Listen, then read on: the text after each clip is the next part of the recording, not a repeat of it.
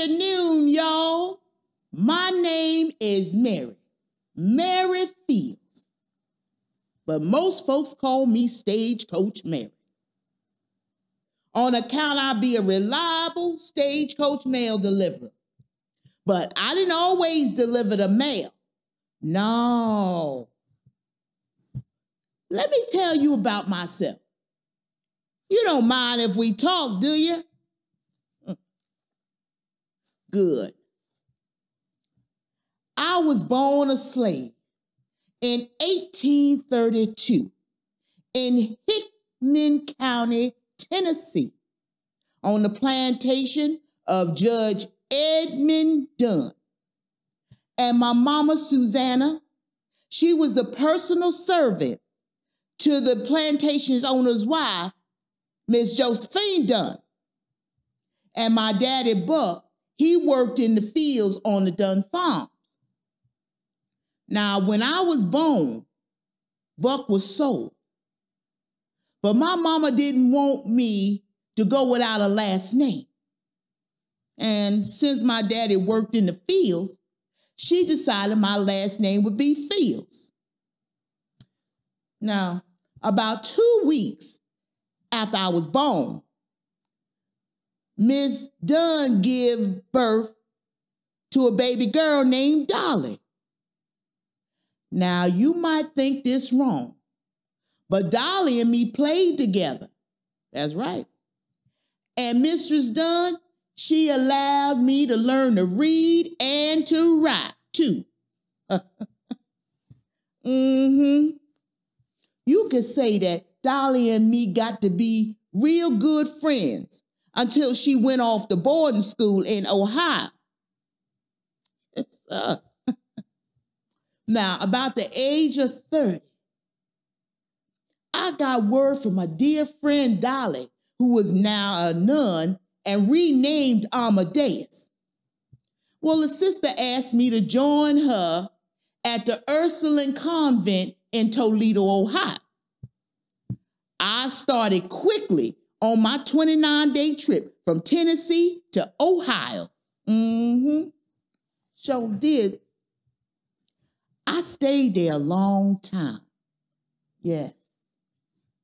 Even after Dolly, the sister, left to go open a school for girls at the St. Peter's Mission in Montana, west of Cascade. Now, the nuns had become my family. See, I never married or had any children. But don't you know, word got to me that my dear friend, now Mother Amadeus, had taken ill with pneumonia and needed my help. I wasted no time leaving on the stagecoach and soon found out how rustic and remote Montana was. I was 53 years old, starting a new life in Montana and helping Mother Amadeus back to health.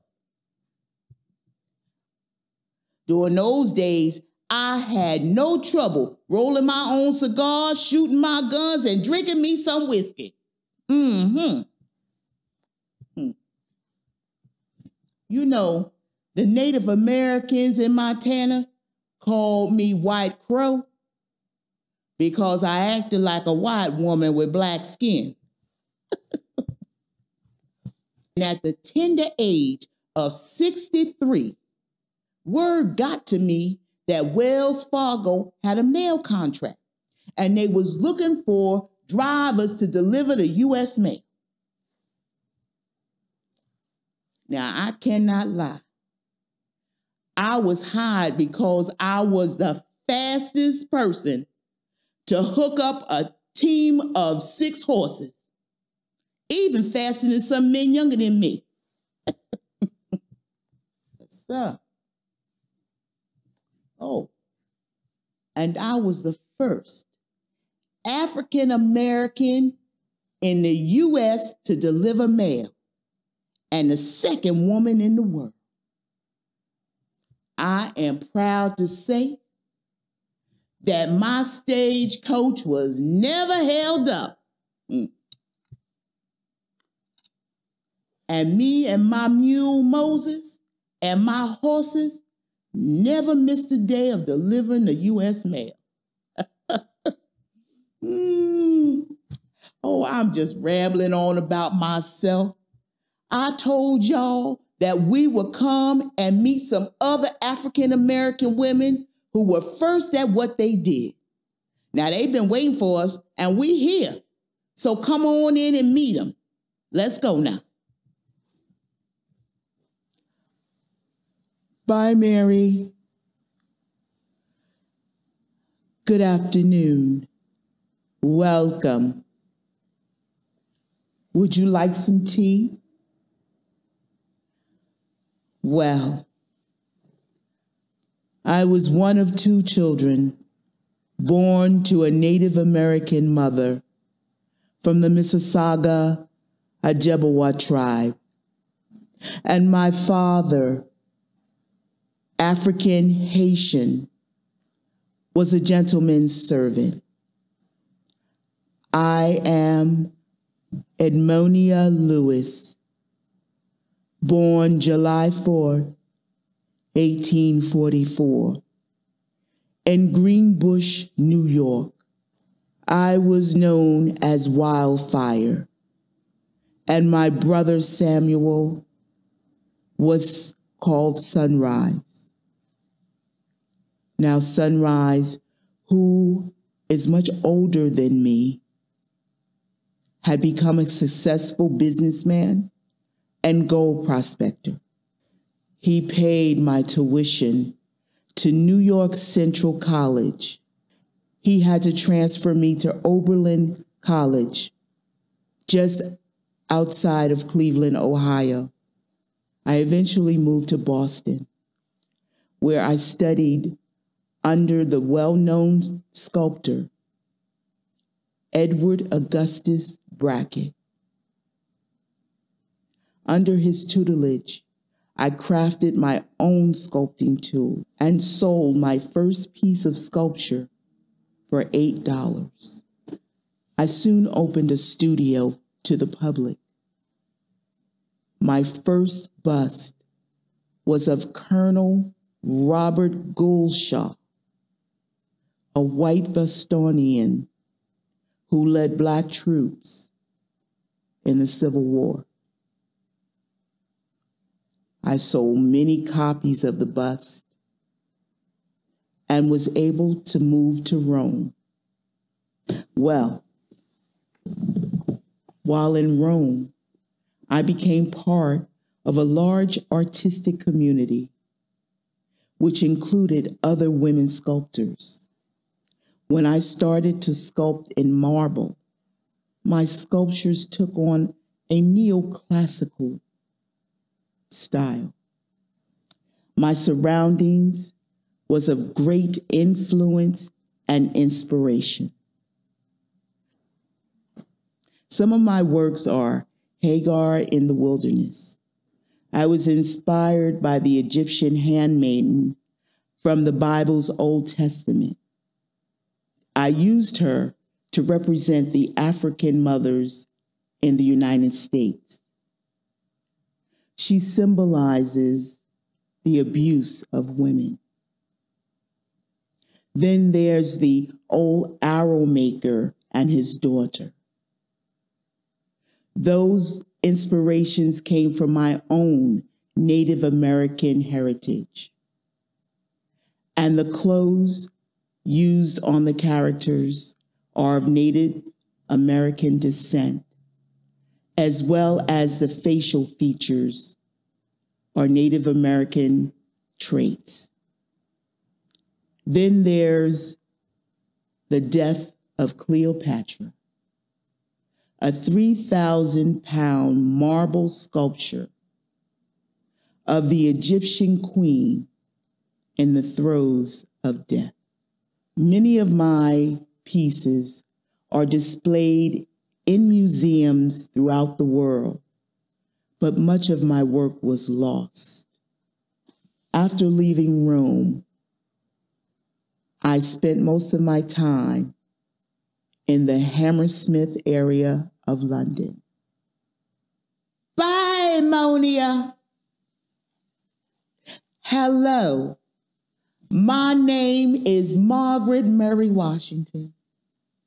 I was born in Macon, Mississippi on March 9, 1861, to a sharecropper father of Irish descent and to whose name I never knew. But he died when I was 7 years old. And my mother, Lucy, was an African-American washerwoman who had 9 children.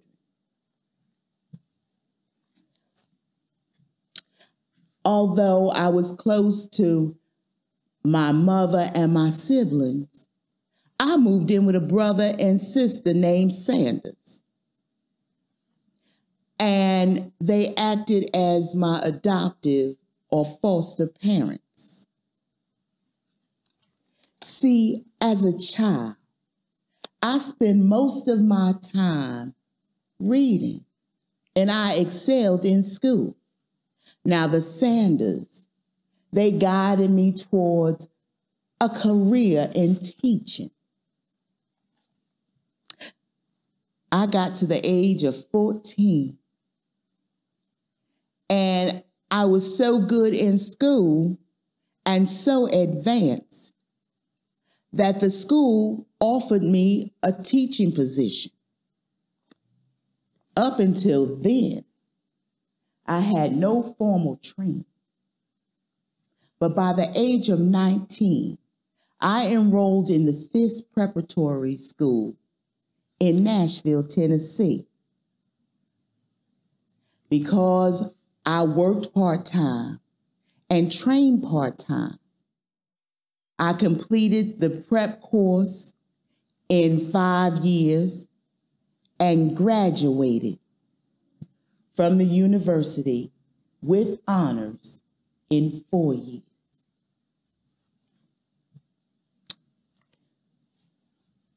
And one of my classmates and lifelong friend was W.E.B. Du Bois. Due to my performance at Fisk University, I was offered a job at a Texas college. Instead, I took a position at Tuskegee Institute in Alabama. The offer of this position not only came from a man that I met during my years at Fisk and who regarded me as a model student, but from the man I would later marry, Booker T. Washington, the founder of Tuskegee. Now, once I had accepted and taken on the position of lady principal, formerly held by Washington's deceased second wife, he proposed the following year. I must say, I did have feelings for Washington, but I was a little reluctant to marry him when he asked me. Booker had a brother, which he was especially close to, that, let's say we didn't see eye to eye.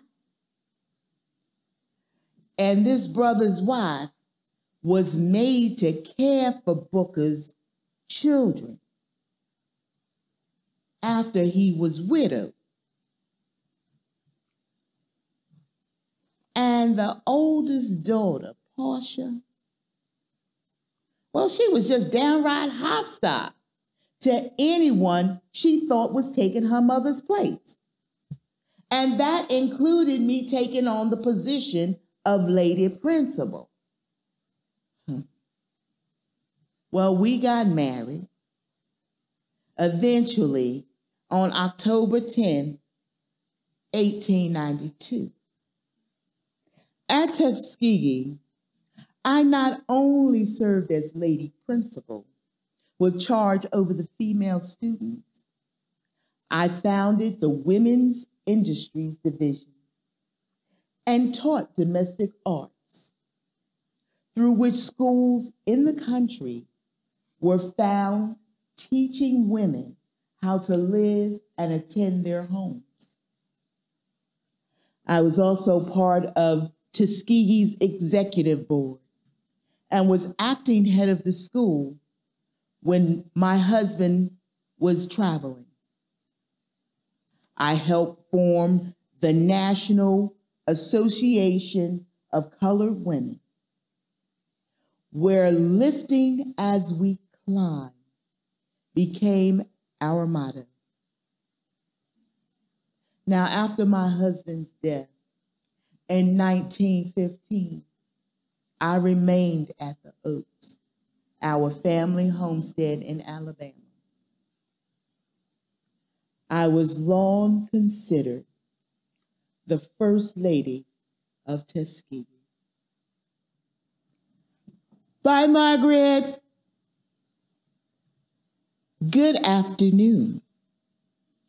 I was born Sarah Breedlove, and I came into this world 2 days before Christmas on December 23rd, 1867, in Delta, Louisiana. I was one of 6 children. I had one sister, Lavinia, and 4 brothers, Alexander, James, Solomon, and Owen Jr.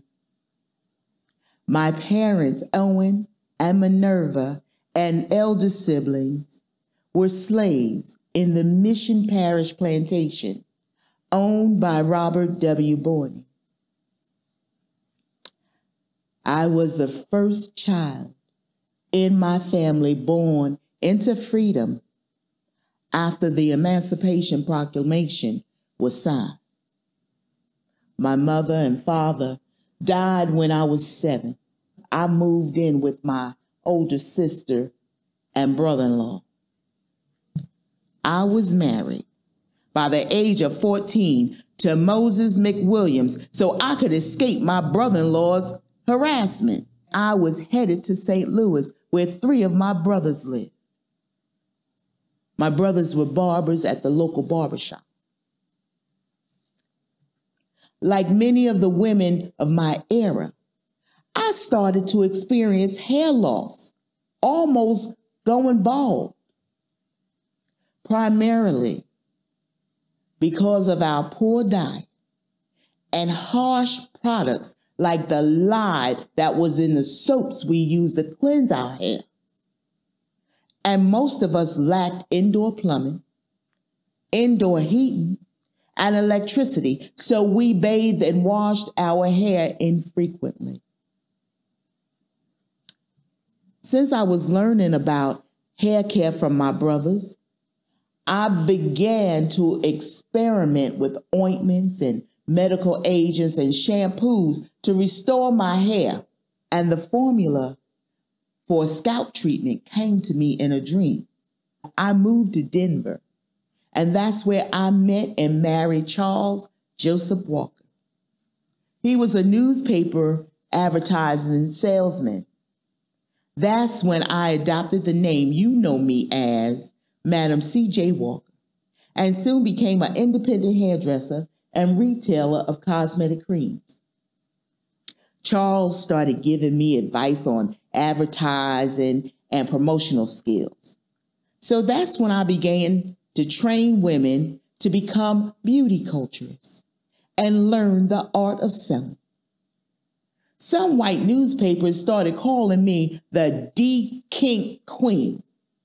Let me correct that once again. I have always considered myself to be a hair culturist. I grow hair.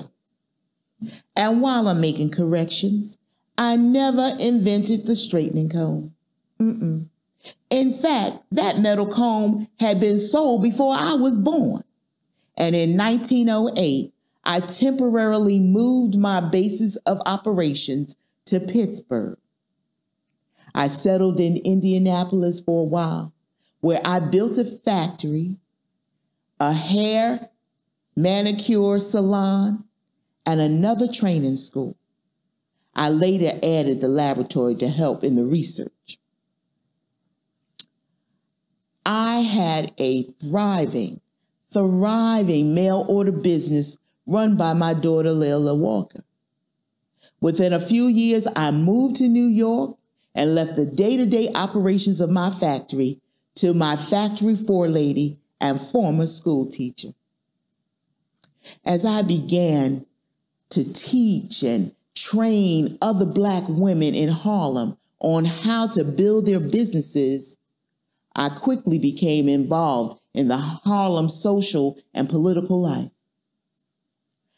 Now, at my convention, I not only rewarded my agents for their business success, but I also encouraged them to become politically active. One of the last messages I gave was, "This is the greatest country under the sun."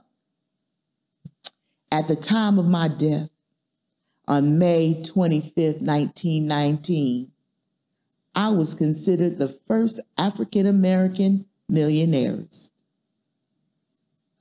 Au revoir, Madam C.J. Walker. Hello, my name is Bessie Coleman, and I was born in Atlanta, Texas, on January 26, 1892. I was the 10th child of 13 children by Susan and George Coleman. George, my father, who was part Cherokee, and my mother, Suzanne, were both sharecroppers. When I was around the age of 2, my family moved to Waxahachie, Texas, and I started school there at the age of 6 years old. I had to walk 4 miles each day to the segregated one-room school, where I loved to read and found out that I was an outstanding math student. I was 9 years old when my life took a dramatic turn. Oh, my father, being of Native American descent, left our family and moved to Indian Territory in Oklahoma, where he had rights and better opportunities. My mother, she refused to go with him and stayed supporting herself and the 5 children still at home, including me, the best way she could, by picking cotton and taking in laundry. My mother, she encouraged my education, even though she was illiterate herself. At the age of 23, I moved to Chicago, Illinois, where I lived with my brothers, went to beauty school, and became a manicurist. While working in the White House barbershop, I would hear stories from pilots returning from World War I about flying during the war, and I would read about the new field of aviation. And what heightened my interest is when my brothers would regale me with tales of French women flying planes in the World War I. So I enrolled in aviation school, but was turned down because I was Black and a woman. Not even the Black U.S. aviators would train me. Through that job as a manicurist, I was introduced to Robert S. Abbott, the publisher of the Chicago Defender. He encouraged me to go to France and study flying there. I took his advice. I got a new job managing a restaurant while studying French at the Berlin School. With funds from Abbott and a banker named Jesse Binga, I traveled to Paris. On November 20th, 1920, I was accepted into flying school.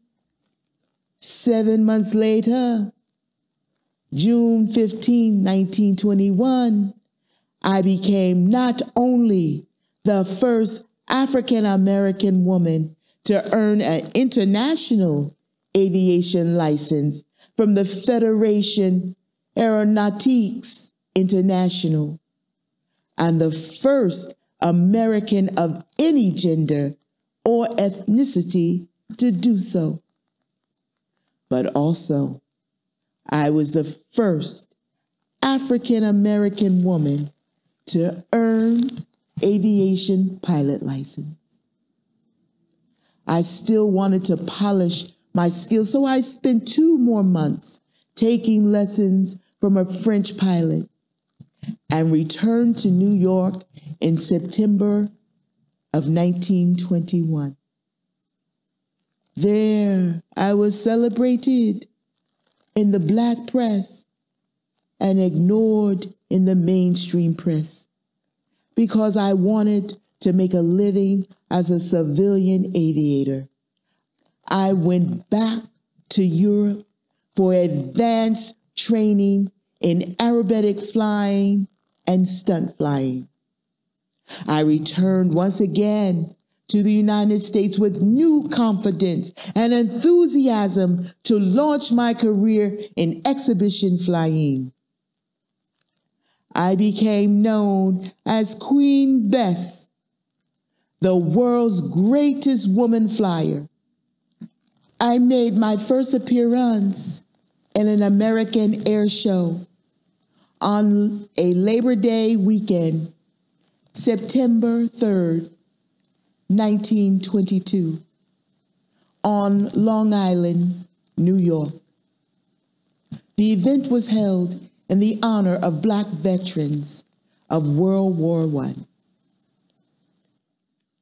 Weeks later, I flew in a show in Chicago and became popular at the air shows. I wanted to start a flying school for African Americans and began recruiting students for the future venture. I opened a beauty shop in Florida to help raise funds and lectured at schools and churches. In 1923, I bought my own plane, a World War I surplus Army training plane. Days later, I took a nosedive and crashed. The recuperation was long from all the bones I had broken, but I was determined and struggled to find new backers and new bookings for my stunt flying. The following year, the age of 34, I purchased my last plane. I never married or had children, but left a legacy of inspiration for generations to come of African American men and women. So long, Bessie. Good afternoon. Everyone, I am Regina Anderson, born in Chicago on May 21st, 1901, to William Grant Habeas Corpus Anderson. and Margaret Simmons Anderson Moore. My heritage is of multiracial descent, which includes Native American, Jewish, East Indian, Swedish, and other European ancestry. One of my grandparents was a Confederate general, and one grandparent was of African descent, born in Madagascar. I studied at the University of Chicago and Wilberforce University in Ohio. I received my master's of library science from Columbia University. In my role as a professional librarian for the 135th Street branch of the New York Public Library, and as an individual, I sponsored and promoted many artists and projects in the movement known as the Harlem Renaissance.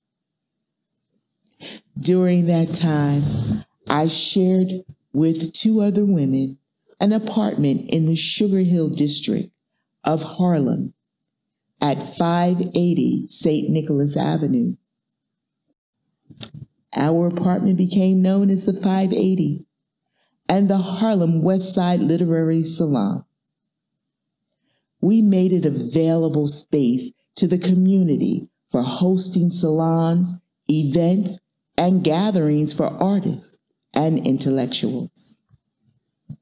Now, on March 21st, 1924, we organized the Civil Club Dinner for New York writers. This dinner was attended by 110 guests, including W.E.B. Du Bois, Jean Toomer, Countee Cullen, and Langston Hughes.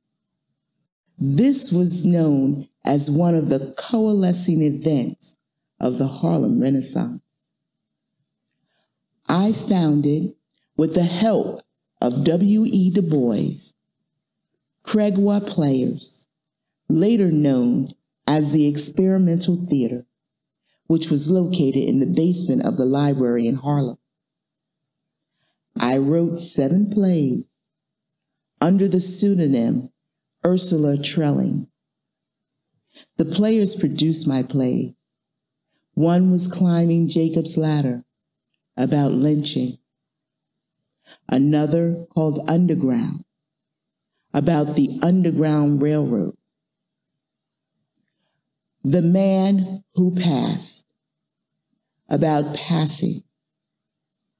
Most of my works and contributions were recognized at the 1939 World's Fair in New York. I married William Trent Andrews, a lawyer and New York State Assemblyman. We had one daughter, Regina Ann Anderson Batiste. I was the first minority to climb the ranks and eventually become a supervising librarian at the New York Public Library. I overcame struggles to break the color barrier, and as I look at the progress of African Americans in the arts, it gives me a great deal of personal satisfaction to have lived to see much of what we work to achieve become a reality. We do need more and more opportunities for our artists, actors, writers, and directors. Greetings, America. I am Kamala Davi Harris Imhoff, the first African and Asian American Vice President elected in U.S. history. I was born in Oakland, California, to my Jamaican American father, Donald J. Harris, and my Indian mother, Shamala Gopalin Harris. I grew up with my younger sister, Maya Harris, in West Berkeley, California, in an area often called the Flatlands, known for its significant Black population.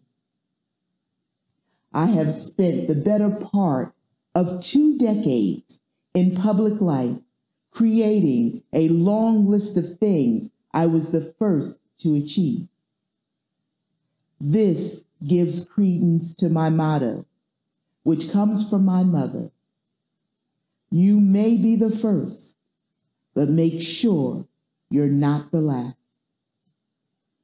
I was strongly influenced by my maternal grandfather, P.V. Gopalin, who was a retired Indian civil servant, and his progressive views on democracy and women's rights impressed me. As a young girl, I often accompanied my parents to civil rights marches. I went to so many, in fact, that my mother asked me what I wanted, and out of frustration, I said, freedom. It has been my long fostered belief in freedom and justice for all people that has shaped me into who I am today. My parents divorced when I was 7, but my mother understood that she was raising 2 Black daughters, and she was determined to make sure we would grow into confident, proud Black women. After high school, I attended Howard University, a historically Black university. While there, I interned as a mail clerk for a California senator, joined Alpha Kappa Alpha sorority, chaired the Economics Society, and led the debate team. I returned to California, attended law school, and graduated with a Juris Doctor. When I became a deputy district attorney, I quickly established myself as an innovative change agent in American law enforcement. Smart on crime became my mantra. Being smart means learning the truths that can make us better as a community and supporting those truths. One of my signature accomplishments as Attorney General was creating Open Justice, an online platform to make criminal justice data available to the public. This database helps improve police accountability by collecting info on the number of deaths and injuries of those in police custody. Through the arcs of my own life, I have spoken about the work women have done and continue to do in the United States. As my mother reminded me when she came here from India at the age of 19, how she believed deeply in the American country of possibilities. My husband, Doug Imhoff, since 2014, hit the ground running with our dating, thinking as 2 lawyers would. I know my husband probably never thought he would be on this public stage, but he has been preparing for a White House role that has been occupied only by women.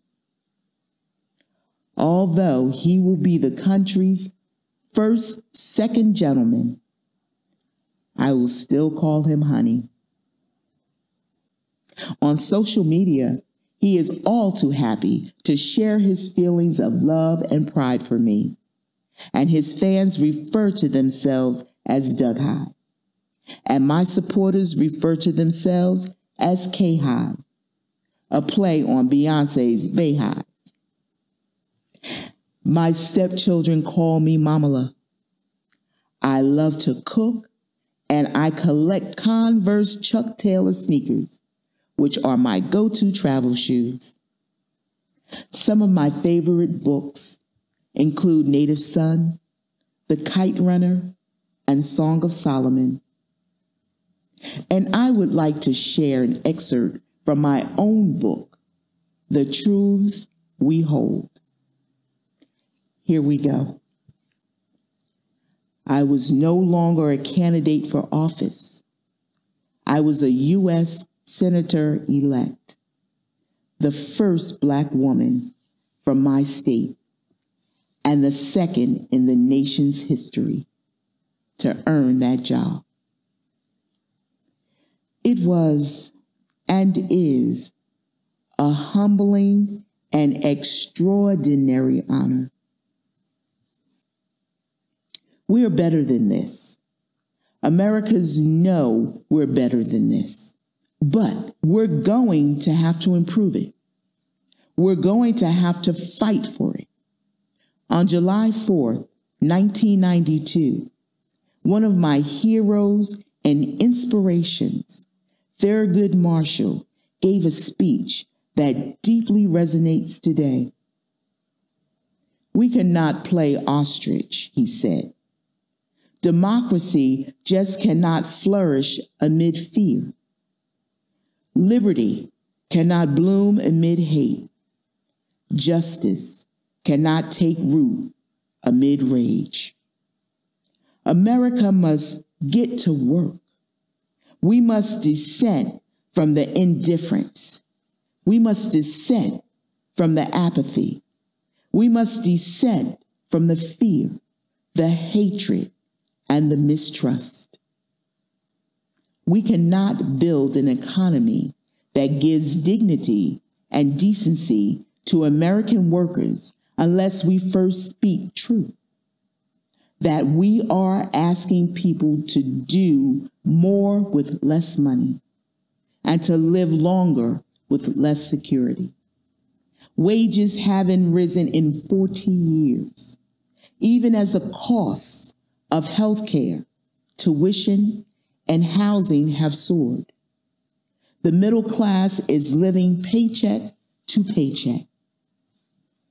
We must speak truth about our mass incarceration crisis, that we put more people in prison than any country on earth for no good reason. We must speak truth about police brutality, about racial bias, about the killing of unarmed Black men. We must speak truth about pharmaceutical companies that push addictive opioids on unsuspecting communities, and payday lenders, and for-profit colleges that have leached on the vulnerable Americans and overloaded them with debt. We must speak truth about greedy, predatory corporations that have turned deregulation, financial speculation, and climate denialism into greed. And I intend to do just that. First, my name is pronounced Kamala, like the punctuation mark. It means lotus flower, which is a symbol of significance in Indian culture. A lotus grows underwater, its flower rising above the surface while its roots are planted firmly in the riverbed. I want you to know how personal this is for me. This is the story of my family. It is the story of my childhood. It is the story of the life I have built since then. You'll meet my family and my friends, my colleagues and my team. I hope you will cherish them as I do. And through my telling, see that nothing I have ever accomplished could have been done on my own. Thank you and very much for spending the afternoon with me and the fabulous women of First.